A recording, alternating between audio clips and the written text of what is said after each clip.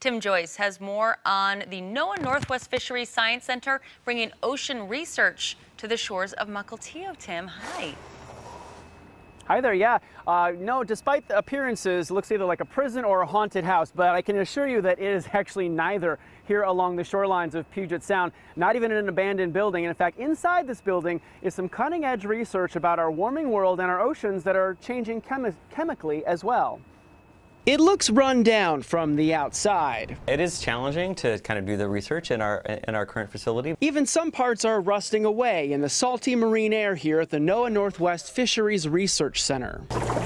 We're trying to understand the mechanisms behind how global change is going to influence our local marine resources and resources along the West Coast.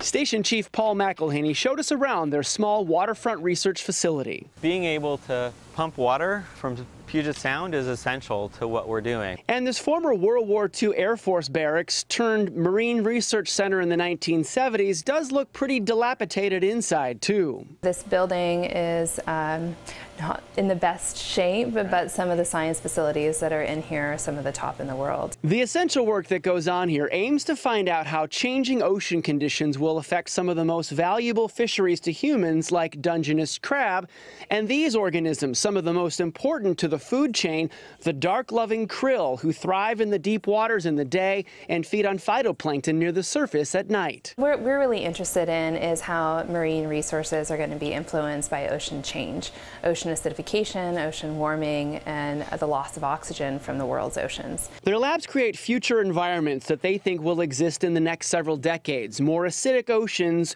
with more ocean heat waves, often with far less oxygen in areas where human runoff from land meets the sea. We're trying to understand how they might be sensitive to this increase in CO2 conditions. Paul McElhany says about a quarter of the carbon dioxide we burn from fossil fuels gets sucked up by the ocean. That's created chemical changes. Oceans are about 30% more acidic since the Industrial Revolution in the early 1800s. When we add more CO2 from the burning of fossil fuels, that could push us over the edge into some really kind of uncharted territory where we've never been before. Early results in future water conditions show fewer crab larvae survive, which fish like salmon thrive on, and adult survival rates show declines too.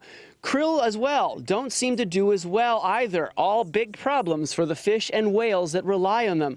But many of these studies are just beginning. We hope by helping people understand what the changes might be, that it can influence what decisions people make today.